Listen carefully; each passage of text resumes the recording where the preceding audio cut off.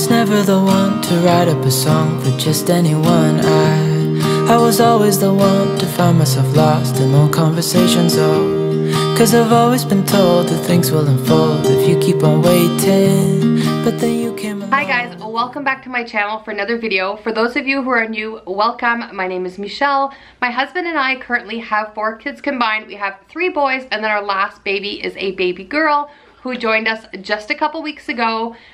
If you guys haven't watched my labor and delivery vlog yet, go and check that one out. I will link it up in the cards and down below as well. I actually just filmed that one right now, so that was the last video to go out. So if you guys want to see that, after you're done this one, definitely go and check that out. So today's video is something that's a little bit bittersweet. It's something I never expected to have to film. It's something that I never expected to have to go through. And there's a lot worse than what we are going through. This is gonna make me super emotional. Hopefully I can get through this video without crying. It's something that we went through that was definitely hard on our relationship, on our family, on everyone that was involved. It was definitely so hard on me. We will get into that in just a little minute. I do want to say that by no means is our story as bad as certain stories, and our outcome has become as positive as we could possibly get it right now. So we're definitely so thankful. We praise the Lord. We are so thankful for his mercy and for being there. And all of your comments throughout all of this, if you guys have been following, have been just so kind, and your patience and your love has been so encouraging to me as well. So I do want to say thank you so much for everyone who stuck by. All of your sweet comments, all of your prayers have definitely helped out as well. So our baby girl was born on April 18th, which was a Thursday afternoon, the Thursday right before Good Friday. Everything went well. Everything was so wonderful. We were blessed to meet her as well. They had encouraged us to go home 6 hours postpartum, but I wanted to stay the 24 hours just to make sure that she wasn't jaundiced or anything like that, because the other boys did have a slight bit of jaundice, and with the Easter weekend and all that, I wanted to make sure that we weren't readmitted to hospital. I was trying to avoid. But anyways, so we stayed until Friday afternoon. But with that being said, on Thursday, once everything was done, I ended up getting showered and cleaned up and all of that. And then when I went to use a restroom that evening, probably like 8 or 9 p.m., Ryan, I had just finished nursing her. Ryan was sitting in the rocking chair with her, head up like this, and she was cuddling and she was doing great. Newborn babies sleep all the time, so we did not think that there was a worry. So when I came out of the bathroom, I was like, oh my god, that's the longest bathroom process. If you guys have had babies, you know that the process of your first and second urines are definitely not easy. So I get out of the washroom and I make that comment and look down at her, and her face was this like weird shade of gray and blue, which like my heart jumped. I grabbed her out of Ryan's arms, ran down the hall with her, like super crazy.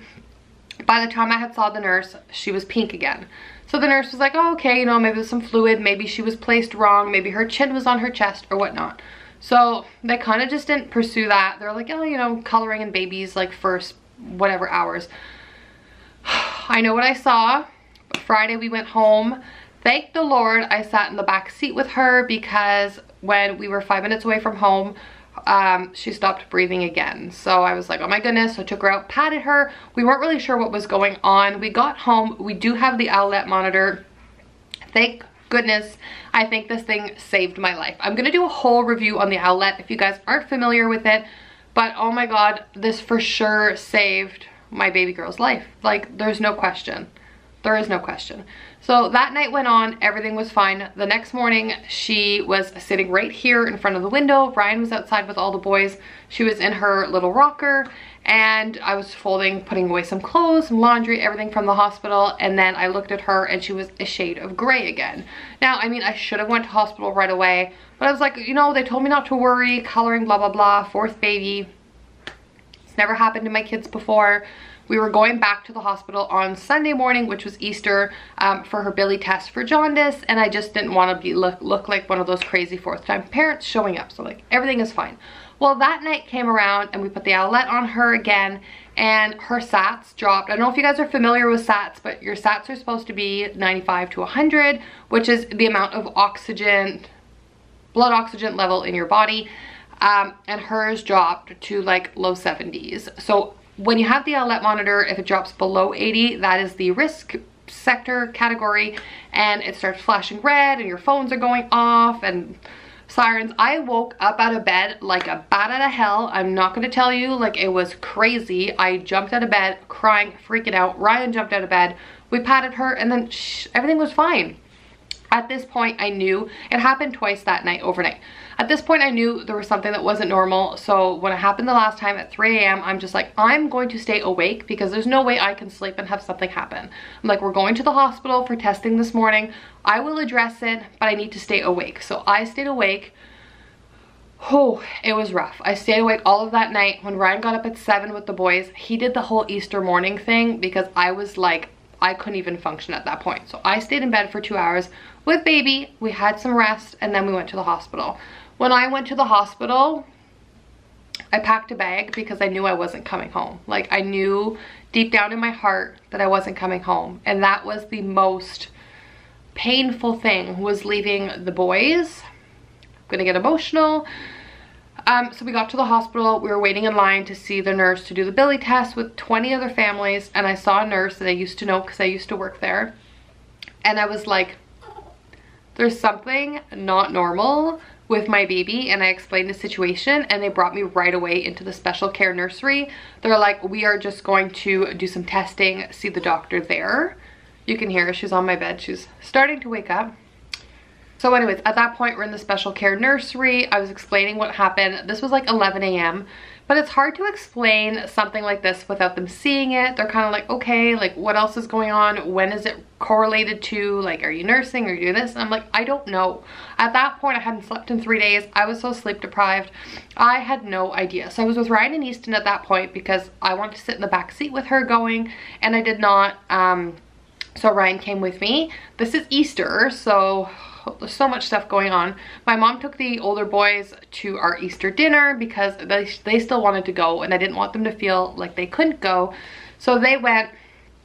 So we were at the hospital where I delivered, and they were doing all these tests. They had all the SATS monitors on her and all that. And at like 1:20 p.m., she was sitting on my lap. I had just nursed her. I was changing her sides, and she went completely limp, like no sign of life at all. Her coloring changed completely, and I was watching her do it, and the nurse was like right over there. So I was like, I'm just gonna let it happen because I know that the nurse will be able to help. I'm like, if I don't let it happen, like if I start like tapping her right away, I knew that like at that point the nurse wouldn't see it, so she might not understand. So I just let her go. There was doctors, nurses. I knew that I was in the right place. And when I called the nurse over, and she was completely limp, arms, legs, no sign of movement. Her chest wasn't going up and down. She was rapidly changing colors, like her whole face, not just arms and legs. And it was really tough. At that point, they called our children's hospital's NICU. They spoke to a team of 8 doctors, specialists, and that is when they decided they were going to admit her to the NICU. I felt like my whole life had been torn apart from me. I don't even know. They said at 8 p.m. we're gonna come and get her. Please do all of these tests. So they did urine samples, blood work, spinal tap. They did so many things. This is my 3-day-old, not even a little girl, and I was like, whoo, so hard to watch. It was probably the hardest day of my, oh my God, I'm gonna cry. Probably the hardest day of my entire life. It was the most pain I had ever felt. So at that point, Ryan went home with Easton and then brought me back more stuff that I would need, and went on the rest of the day with her. They did a bunch of tests. I held her, I rocked her, I held her hand. They put an IV in her arm, which, you know, watching all of this back, it's super difficult. I need a tissue. Super difficult, but yeah. So the hardest part was when the transport team came to get her.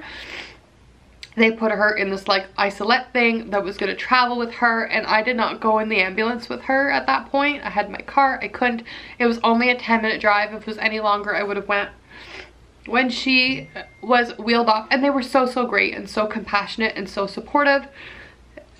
No one should have to go through seeing your newborn little baby get taken off and gone with somebody else and gone to a children's hospital. It is the most heart-wrenching thing in the entire world. And like I said, I know that people live through a lot worse, and that is difficult, and I'm praying for everyone who has to go through something like that or worse. This is just my story, and I wanted to share it with you guys because no matter how little it is or how little it seems to be for certain people, until you live it, you do not understand the feeling. So especially that I had taken her home, when I saw her get taken off, it was really, really difficult. All right, so at that point, she gets taken off. I go to grab my car. I lost my parking ticket. I was a freaking mess. I had her empty car seat, all of our bags, and it was rough. And by this time, it was like 9 p.m. I was exhausted. I am like complete waterworks, can't even handle myself. Drive to the hospital. They had given me where to go to the NICU. So I walked in there. They already had her on this little bed, and they were poking and prodding at her. And it was so tough. Anyways, that night she had 3 more spells where she would just go limp and discolor and her sats would drop. So they did a head ultrasound that night, which was the Sunday night on Easter. Head ultrasound, and then they also did more blood work and things like that. Plugged her into a bunch of machines. I just sat there and held her hand all night, all day the next day. The next day was Easter Monday, so they didn't do a whole lot of stuff.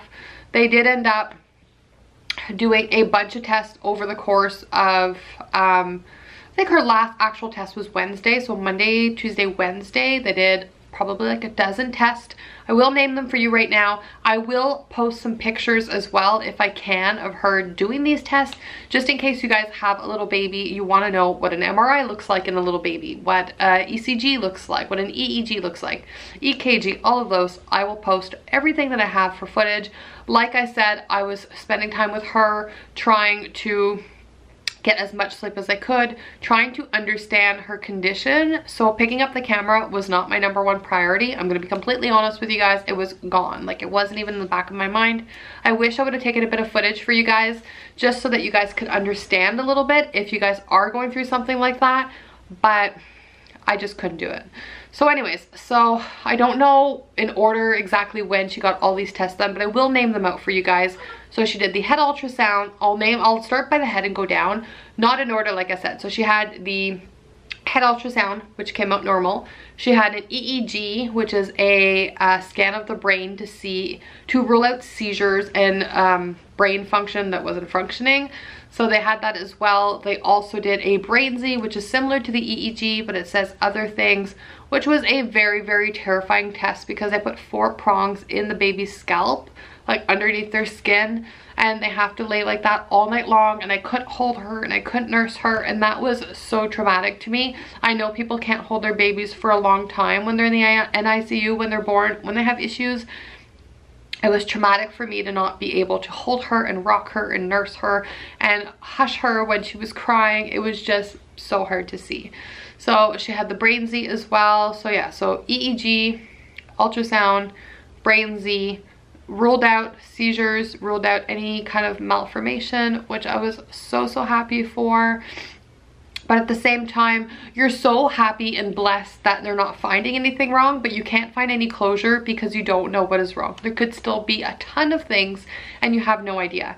So after that, they did an MRI, which was, she actually did so well, but I was a little bit traumatized.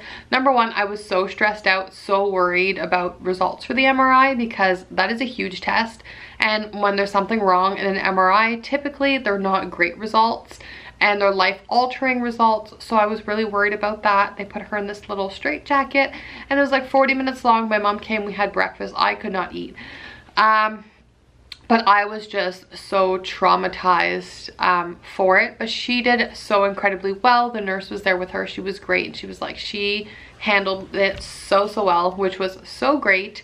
And then we got the results for that on the Wednesday night. So this was done on Tuesday, and the results came back negative. Everything was fine. I cried. I did not even know what to say. I was just so emotional when they gave me the news. I was just so happy, so blessed. So nothing was wrong with her brain, her spinal cord, all of that. So then they did an upper GI test because they were worried that she was aspirating all of her milk, or that she didn't have, her esophagus wasn't going to her tummy, or was going to her lungs, or the flap between, there's a flap anyways between your esophagus and your stomach, and it's supposed to go like this, breathing and eating, and they were worried that that either was non-existent or that the flap was really loose. They had no idea. That came out all okay. Everything anatomically was fine. They did a chest x-ray. Her lungs were a little wet from being pushed out so quickly in labor. She didn't have the time to have that squeezed out of her. They said that she could just cough that up and then things would come out. So I think that's all she had for test. They had put an IV in at first, which they took out on the Tuesday because they were trying to give her antibiotics to rule out any kind of infection. She did not have infection, but they did want to make sure that they were starting a course of antibiotics in case she did. They were worried that I was GBS and didn't know. They were worried that I had an infection and didn't know. There was fifth disease going on at my son's school. They were worried about that. They were worried about meningitis. They were worried about so many things. Her spinal fluid was fine. Everything was fine. It was just, oh my goodness gracious. So we were sitting in this one little NICU room. I was sleeping on a chair for days. I sat in this box with her for days. I did not leave. I could barely leave to shower. I would barely leave to eat. I would grab a quick coffee in the morning and maybe some dinner at night, leave for 5 minutes, eat in the room, quickly go out to pee. I think I showered twice. I know it's gross. In 10 days, I think I showered twice. I did cleanse other ways, but I did not want to leave. I just wanted to be with her. So as difficult as all of that was, my healing process postpartum was really difficult as well, because when you're not taking care of your body postpartum, you're sitting on a wooden chair after you have tears and hemorrhoids and everything like that. It's definitely not super good on your body. So after I came home, I definitely took a step back. Pain started coming back. Fatigue definitely started hitting me. Cleaning my house, taking care of all the kids was definitely really rough. All right, so as you can see by the whole outfit change, it is the next day right now. As I was filming that last clip, little baby girl who was laying right there and Easton both woke up at the exact same time, freaking out and crying, and that was like 10 minutes before my other boys got home from school. So the house quickly became super loud and rowdy, and I could not finish this, so I'm going to finish it for you guys right now.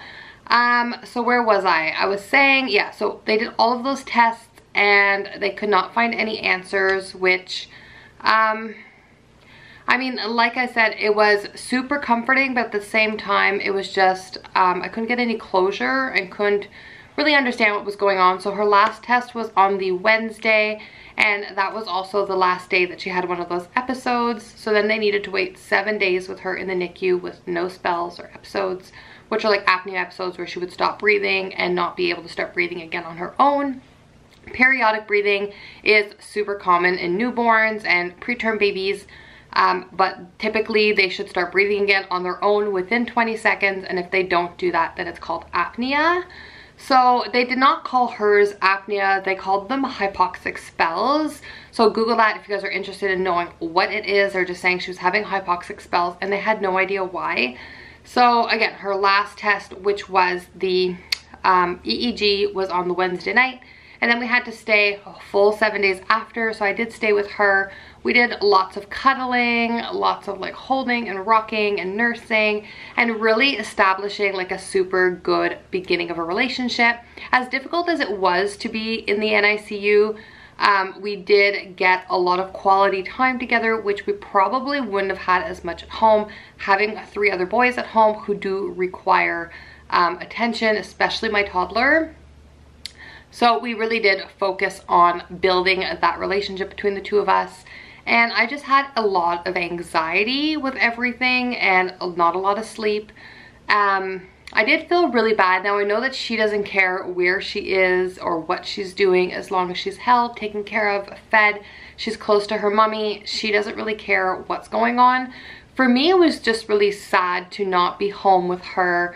As a newborn, the first few days I couldn't dress her up in outfits, and I know that sounds super pathetic, and I know it sounds pathetic that I was worried that I couldn't dress her in cute clothes, but expecting a child, you look forward to all of that stuff as well, and you don't expect your baby to be sick and spend time in the NICU. So It was really weird for me. There was actually a little 32-week preterm baby or 31-week baby next to us, and he was born on the same day as her, and the mom didn't expect to be able to hold him or put clothes on him for a lot longer than what she actually did. And the day that the nurse was like, oh, should we dress him up in an outfit, the mom just broke down and crying. Like, it was so emotional for her. That was her first child as well, so I mean, you feel that emotion in all of your postpartum feelings. So I just tried to make it as normal as possible, similar things than what we would do at home. There's actually a really wonderful family who donated 6 mamaroos to our NICU. So they actually gave me a swing for that last week. She was able to sit in the mamaroo. I actually held her a ton, nursed her, rocked her. I used my little carrier as well, like my little ring sling, and I was able to kind of walk around the unit a little bit with her when she was unplugged, once they took out like IVs and all of that. And at that point, I think 5 days before we left, during the daytime, since I was there, she didn't have to be hooked on to any like sat monitors or anything like that. So that was super good. It was actually like normal. It was just like an observation period, a wait period. The doctors still did their rounds. The nurses were still there. At that point, I no longer had to weigh her diapers because we were weighing the diapers to see how much output she was getting. At that point, we just had to do a diaper count. I didn't have to weigh them anymore, which was nice as well.